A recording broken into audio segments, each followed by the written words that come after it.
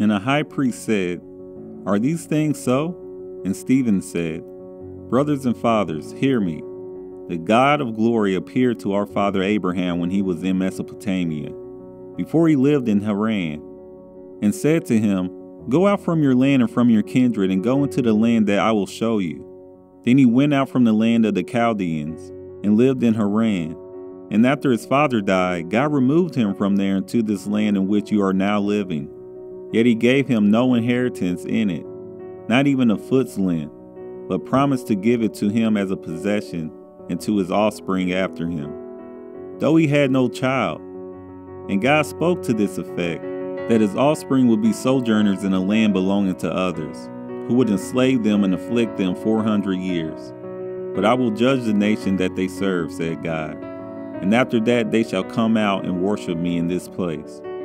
And he gave him the covenant of circumcision. And so Abraham became the father of Isaac, and circumcised him on the 8th day. And Isaac became the father of Jacob, and Jacob of the 12 patriarchs.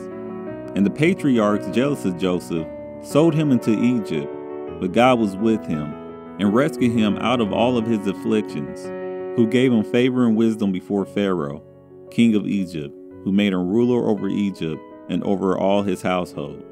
Now there came a famine throughout all Egypt and Canaan, and great affliction, and our fathers could find no food. But when Jacob heard that there was grain in Egypt, he sent out our fathers on their first visit. And on the second visit, Joseph made himself known to his brothers. And Joseph's family became known to Pharaoh. And Joseph sent and summoned Jacob his father and all his kindred, 75 persons in all. And Jacob went down into Egypt, and he died, he and our fathers. And they were carried back to Shechem and laid in the tomb that Abraham had bought for a sum of silver from the sons of Hamor in Shechem. But as the time of the promise drew near, which God had granted to Abraham, the people increased and multiplied in Egypt, until there arose over Egypt another king who did not know Joseph. He dealt shrewdly with our race and forced our fathers to expose their infants, so that they would not be kept alive. At this time Moses was born, and he was beautiful in God's sight, and he was brought up for 3 months in his father's house. And when he was exposed, Pharaoh's daughter adopted him and brought him up as her own son. And Moses was instructed in all the wisdom of the Egyptians, and he was mighty in his words and deeds. When he was 40 years old, it came into his heart to visit his brothers, the children of Israel.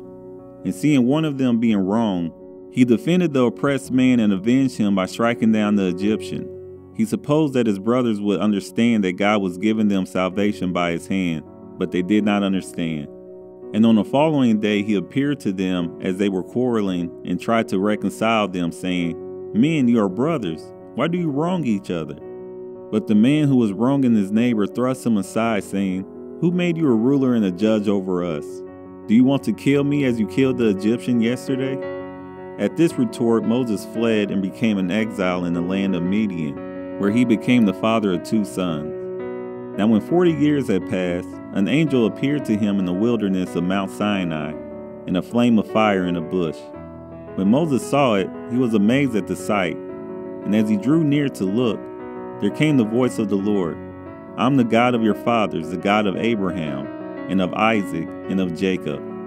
And Moses trembled and did not dare to look. Then the Lord said to him, "Take off the sandals from your feet, for the place where you are standing is holy ground. I have surely seen the affliction of my people who are in Egypt, and I have heard their groaning, and I have come down to deliver them. And now come, I will send you to Egypt."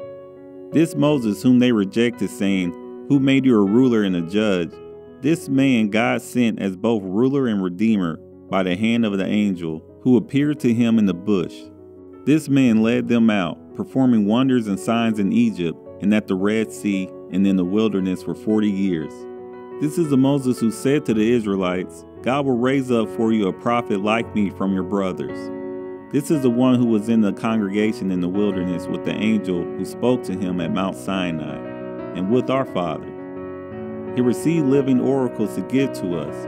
Our fathers refused to obey him, but thrust him aside, and in their hearts they turned to Egypt, saying to Aaron, "Make for us gods who will go before us. As for Moses who led us out from the land of Egypt, we do not know what has become of him." And they made a calf in those days, and offered a sacrifice to the idol, and were rejoicing in the works of their hands. But God turned away and gave them over to worship the hosts of heaven, as it is written in the book of the prophets. Did you bring to me slain beasts and sacrifices during the 40 years in the wilderness, O house of Israel? You took up the tent of Moloch and the star of your god Rephan, the images that you made to worship, and I will send you into exile beyond Babylon. Our fathers had the tent of witness in the wilderness, just as he who spoke to Moses directed him to make it, according to the pattern that he had seen. Our fathers in turn brought in with Joshua when they dispossessed the nations that God drove out before our fathers. So it wasn't until the days of David, who found favor in the sight of God and asked to find a dwelling place for the God of Jacob.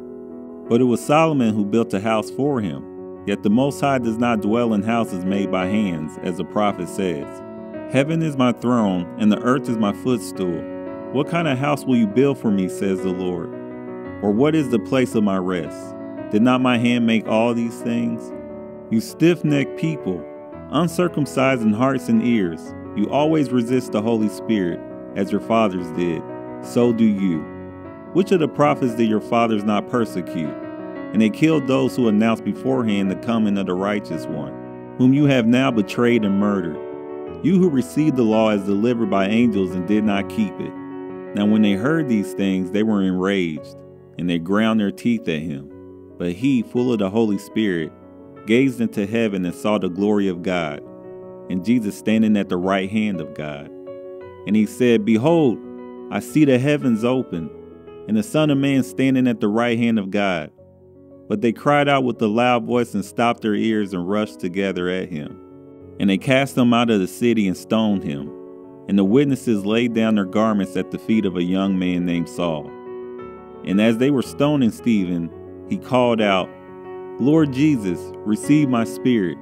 And falling to his knees, he cried out with a loud voice, Lord, do not hold this sin against them. And when he had said this, he fell asleep.